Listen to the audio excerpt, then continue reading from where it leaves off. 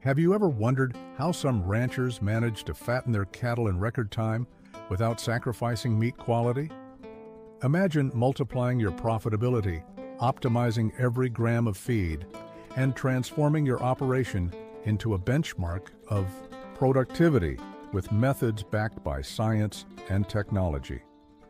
First and foremost, it is essential to thoroughly understand the concept of nutrient partitioning, the delicate biochemical process that determines whether the energy derived from the ration is used primarily for vital maintenance functions, bone development, or the formation of intramuscular adipose tissue. In essence, when we talk about nutrient partitioning, we refer to a system of metabolic priorities that responds to both the diet's composition and the animal's physiological status. To positively influence that partitioning, we must play with two key variables: degradable protein and metabolizable energy.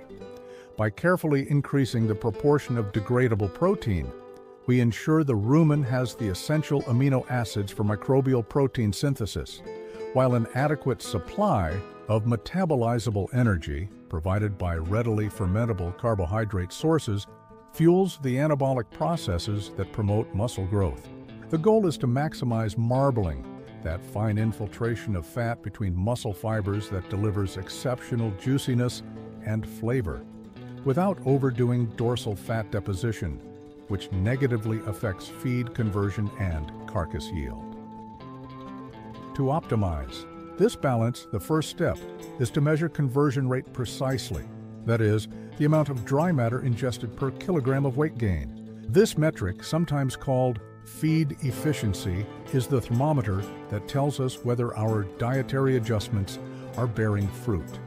For this purpose, we can employ indwelling pH meters, portable devices safely inserted into the rumen that provide continuous readings of pH and temperature.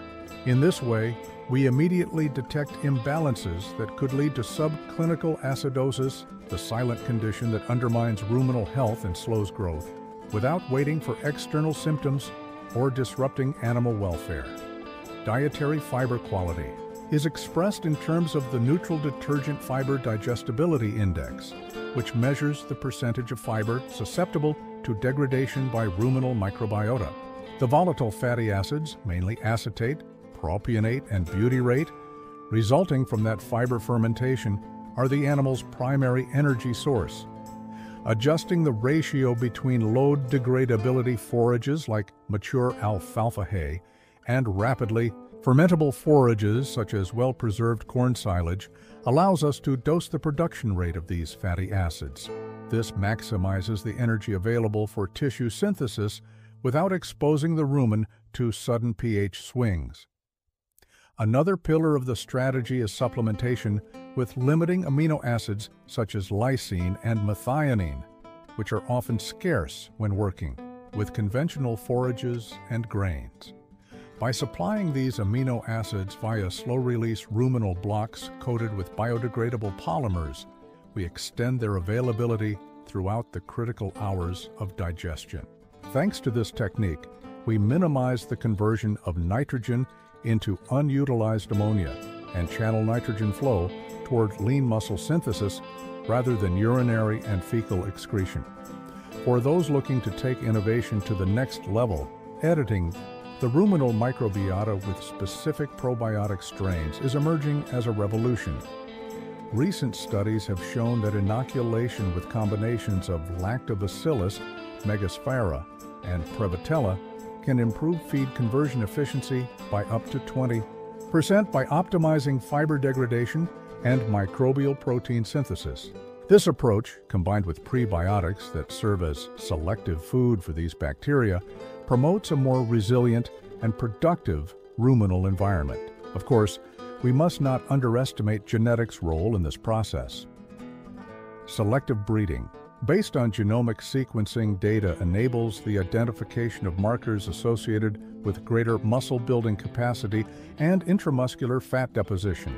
With customized single nucleotide polymorphism tests, we can choose breeders that pass on superior traits. Accelerated growth, innate resistance to common diseases, and efficient feed conversion to their offspring. Thermal environment control is another critical factor. Every ounce of weight gain lost because the animal expends energy on thermoregulation represents a cost. To minimize this waste, fine mist misting systems and automated cross-ventilation are installed to keep body temperature within the thermoneutral zone. Incorporating temperature and relative humidity sensors connected to an IoT livestock platform lets you receive mobile alerts when parameters deviate, so you can act before heat stress affects dry matter intake. Hydration is essential not only to prevent dehydration in heat peaks, but also to ensure proper ruminal transit.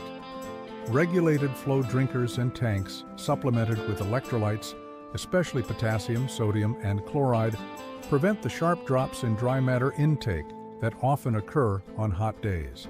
Likewise, guaranteeing continuous access to fresh water favors nutrient absorption and saliva production, which serves as the rumen's natural buffer.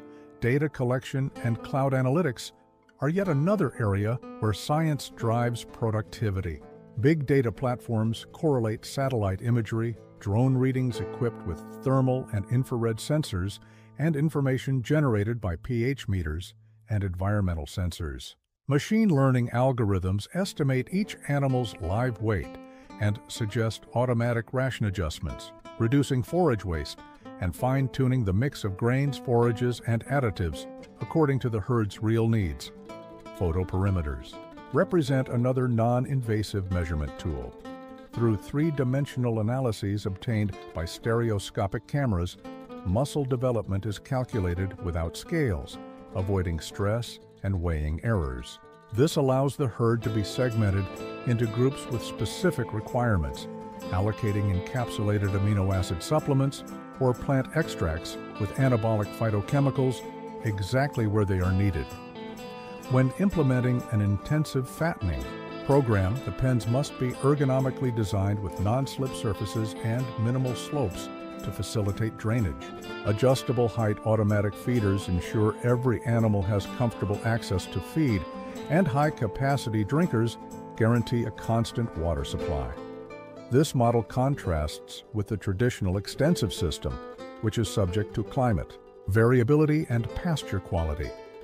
The hybrid strategy seeks to combine the best of both worlds: the freedom of movement and behavioral enrichment of free-range grazing with the controlled feeding and continuous monitoring of a smart feedlot.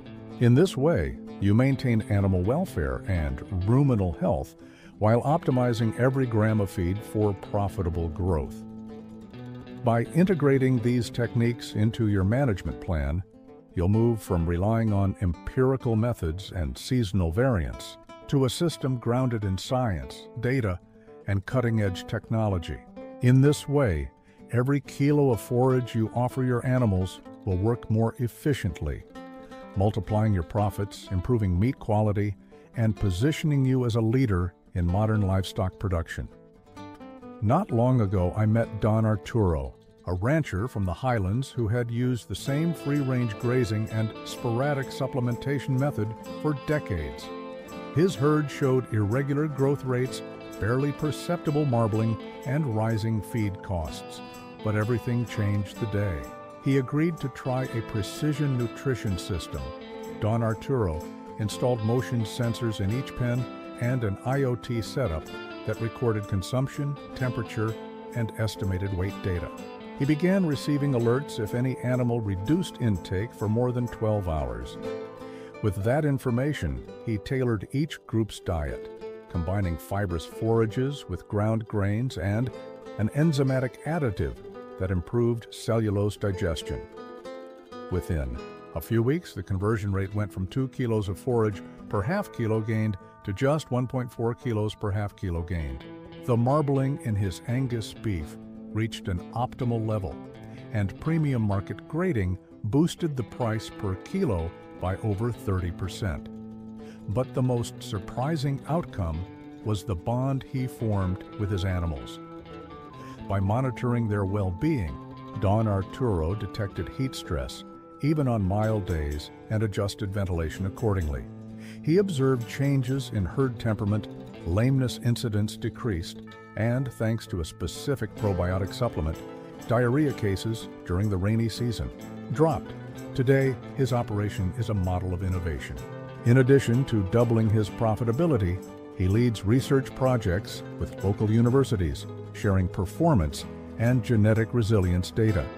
If you want to transform your operation, optimize every step of the fattening process, and take your cattle to the next level, subscribe now to the channel and share in the comments which of these methods you find most revolutionary so we can dive deeper into your specific case. Don't miss the opportunity to make science your best ally.